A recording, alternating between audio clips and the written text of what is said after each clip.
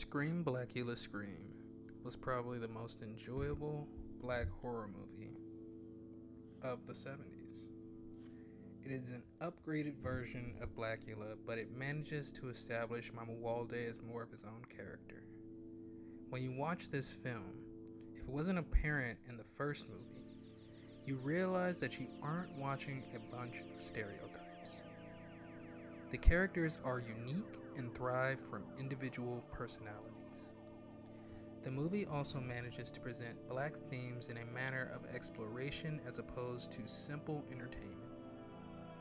Although the name Blacula is laughable to some, the film is meant to be anything but comedic.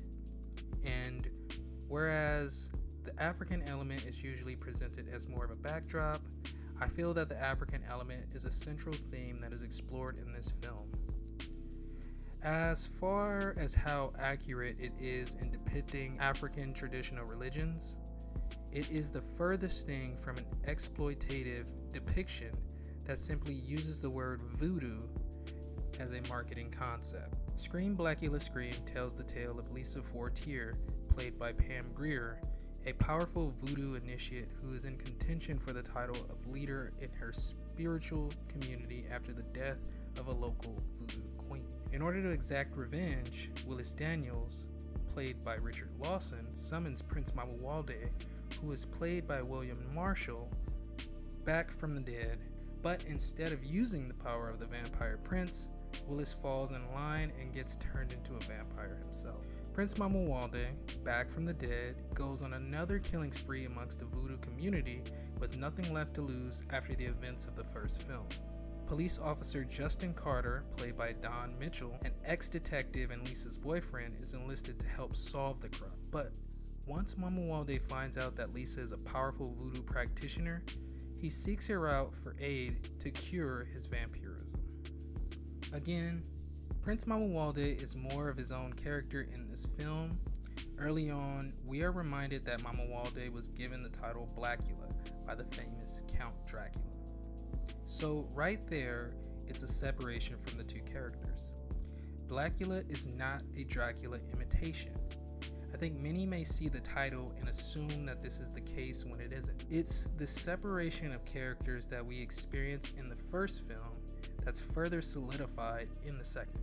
It also plays to a central theme of the film. The story of Prince Mamuwalde is one of forced enslavement. Mamuwalde never asked to be a vampire. It was thrust upon him against his will by the white Count Dracula. Now, Mamuwalde is cursed with a hunger for blood. This hunger is symbolic of a hunger for money and power that is forced upon enslaved peoples when being taken from the motherland. In the film, Prince Mamuwalde is a victim to his hunger for blood, but it doesn't stop him from trying to free himself of the curse or return to his people. However, Mamuwalde is more of a ruthless character in this second film. I think this stems from the fact that he lost his wife in the first film. And in essence, as I mentioned in the previous video on Blacula, all of this could be reminiscent of the breaking of the black family. Mamuwalde's one shot at getting back to his wife was ruined. She's resting in the afterlife in the more peaceful planes, but even in death, I'd imagine that given his curse and what he's done, his soul would never be able to rest with her.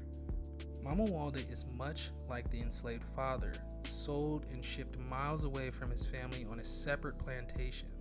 But in this instance, instead of a plantation, it's a lifetime.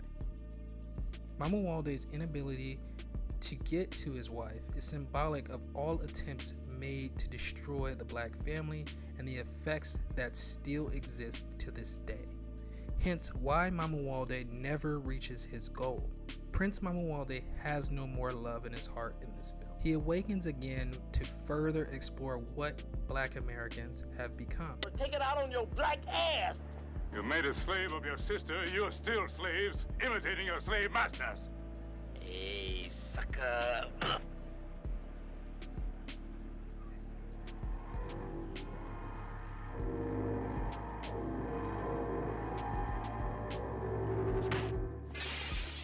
So Mamuwalde is no longer looking for love.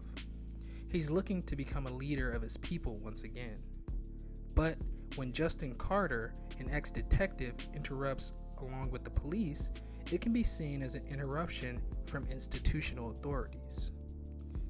Going back to the common black horror element of African spirituality, outside of the theme of race, Blacula Scream is a black horror movie that examines the culture of voodoo.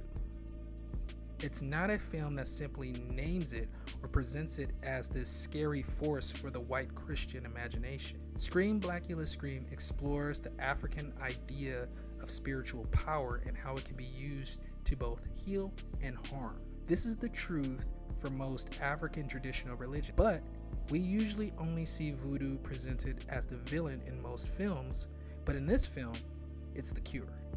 The film explores the realm of African American spiritual beliefs.